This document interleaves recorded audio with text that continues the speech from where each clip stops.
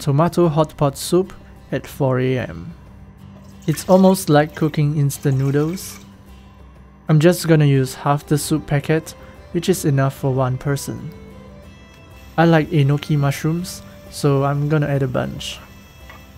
Some of my friends dislike this mushroom as it could get stuck between your teeth, but personally, the crunchy texture of the mushroom makes it worth biting into. Next is the star of Hotpot, pork belly slices. Add as much as you'd like. And finally, some instant noodles.